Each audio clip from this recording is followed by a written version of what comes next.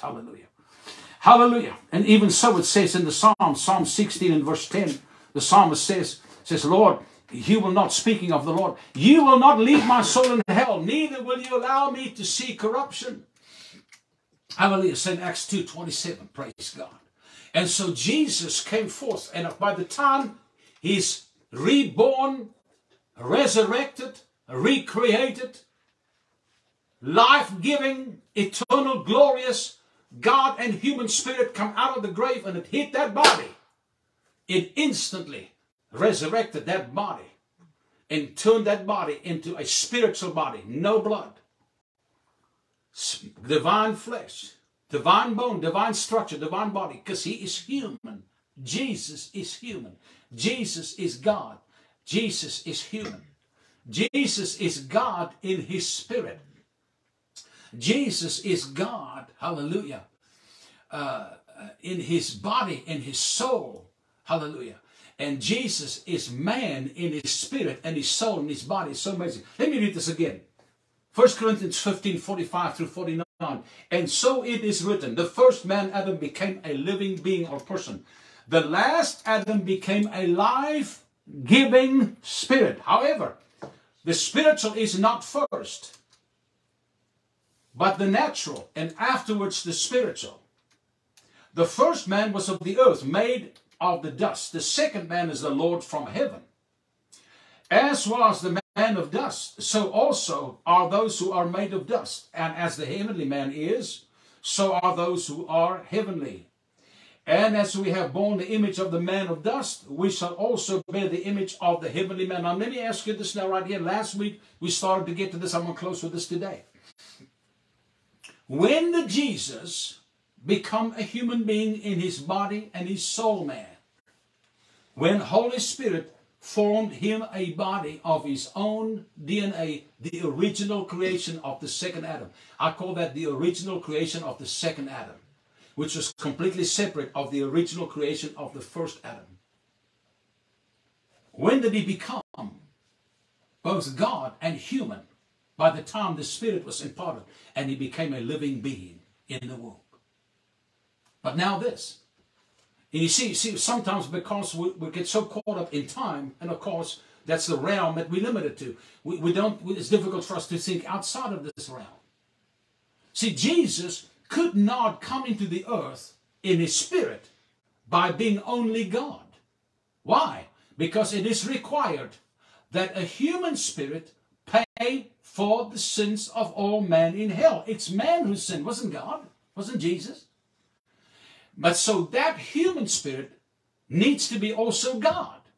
He needs to come from a complete sinless origination in his spirit and in his body, but he also has to be God in his spirit. He can't just be an angel, a pure angel.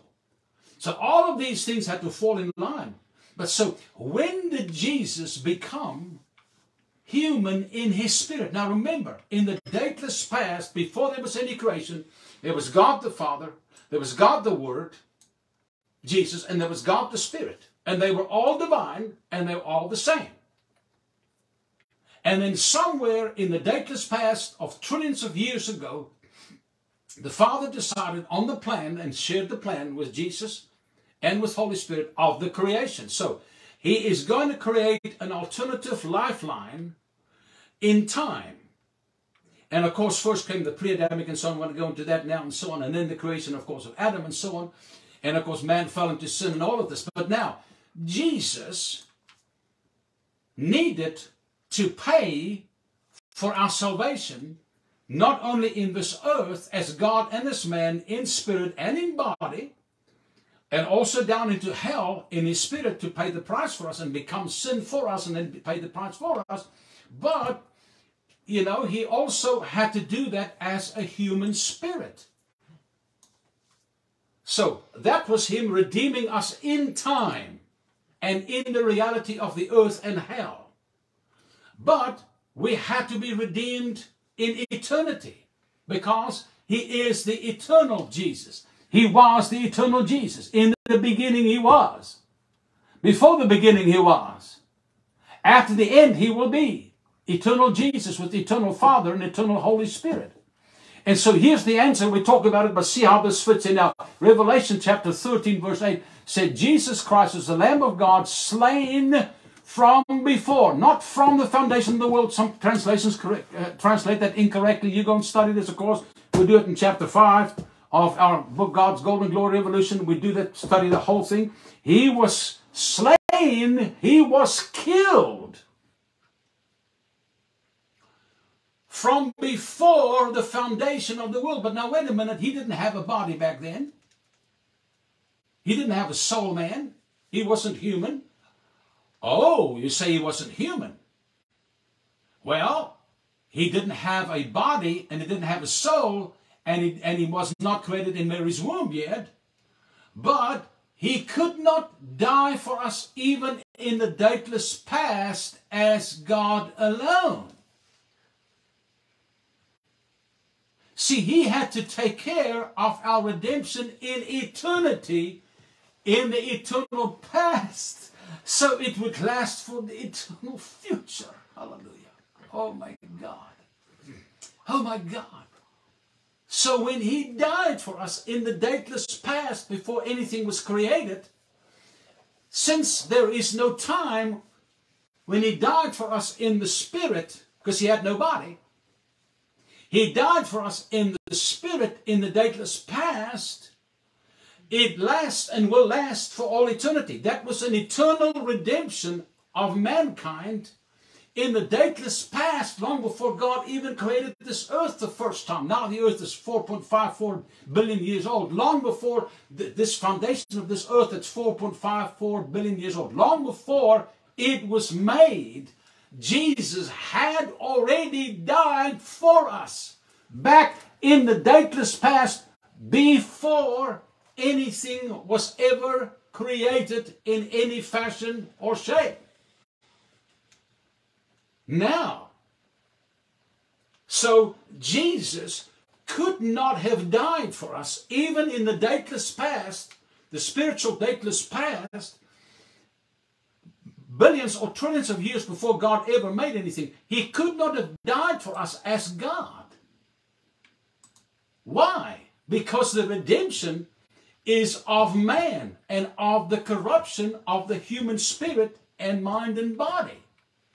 The fall of man was the fall of man's spirit into sin, and resulting through what he's done in his body and so on. So Jesus, watch this, Jesus of necessity had to become and be refashioned in a way we don't understand right now, but had to be fashioned and adjusted and made in a way back in the dateless past. He had to become a human spirit. Oh my God. He had to become a human spirit in the dateless past before he could die for us in the dateless past and in the eternity. So dying for us in eternity, from the dateless past to eternity, the future. We were redeemed, but Jesus had to become a human spirit before he could first die for us in the dateless past. Revelation 13:8, before he could become the Lamb of God for the sin of the world in the future, he had to do this in the spirit in the dateless past before the foundation of the earth was even made. But in order for him to do so, he had to become and be refashioned, if you would, into a human spirit as God, as the second person of God. So that, oh my God, so that he could legally redeem us in eternity past for eternity future, or in the spirit. Which means that Jesus, how long has Jesus in his spirit been human? Trillions of years? At least billions of years? Or maybe 1 trillion years or more. Now look at this here, look at this here, look at this here. Verse 46, however, the spiritual was not first, not in this earth. In other words, God did not create Jesus before he created Adam on the earth. He's talking about on the earth. Because now we know in the spirit it was the other way around. Long before there was any creation, long before there was any man, God made the earth first, gave Lucifer this kingdom, gave him this kingdom. This thing existed for about 1 billion years or so, and then Lucifer rebelled against God, and the Lord overthrew it and flooded the earth with a flood that was far greater, of course, than the flood of Noah. And that was billions of years ago, and scientists have proven that. Of course, the pre-Adamic is very clear. We touch on it in the Golden Glory book and so on. Very interesting to study. Very real scientists and all of the knowledge of science confirm the pre-Adamic creation and those creatures that were here, of course, dinosaurs and all those and so on. Now, but long before that, we don't know how long, but you know, God is always way ahead of time and everything. So we know that before long, you might say, long before God ever made the foundation of this earth the first time and formed the first creation, the pre-Adamic creation on this earth at first, long before he ever started to do that, Jesus himself was refashioned into a human spirit and died for us, was slain for us in a way we don't understand, but was slain for us in eternity past.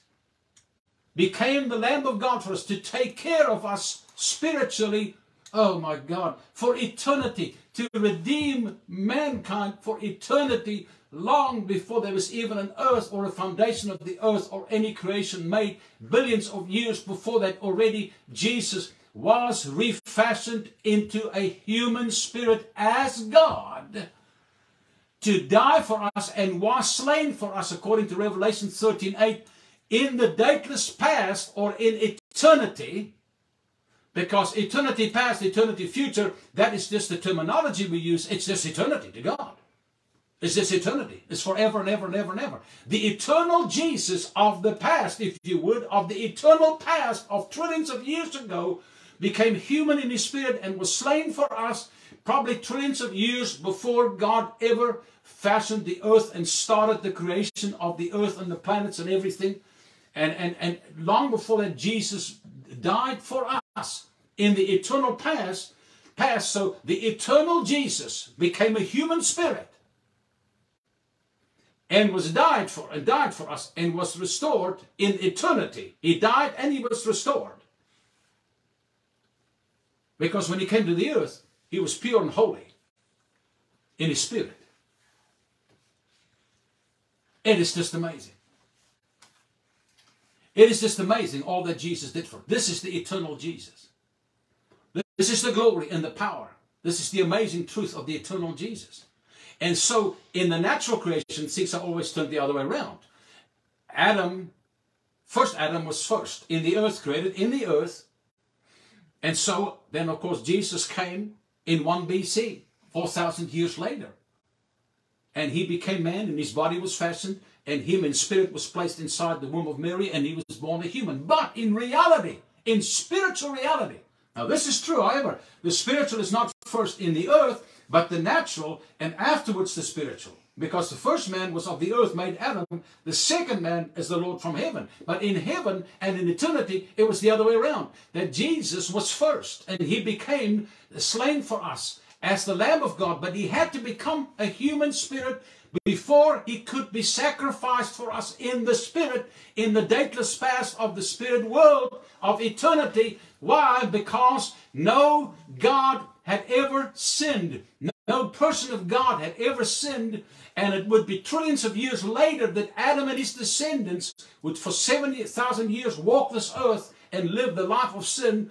And that Jesus would come after 4,000 years to redeem us. But that is when he became a human spirit, was in the dateless past before he first died for us and was slain for us in the eternal past, to be redeemed and then resurrected and raised up by the Father in the eternal past, to be secure for us as our Lord and Savior and as the God-man of the Spirit, the eternal Jesus, the God-man of the eternal Spirit, from the dateless past to the dateless future, the eternal future of all futures, that Jesus was secured before time, that he became human spirit for us and died for us and redeemed us. Hallelujah. So the eternal Jesus had been waiting for probably 1 trillion years or more after he became a human spirit, and after he was first sacrificed for us in the spirit and then raised by the Father, resurrected and restored by the Father, and the eternal creation of man in the spirit realm was done by Jesus probably 1 trillion years before he was incarnated in the earth, 4,000 years after Adam and 2,000 years after Abraham. You talk about God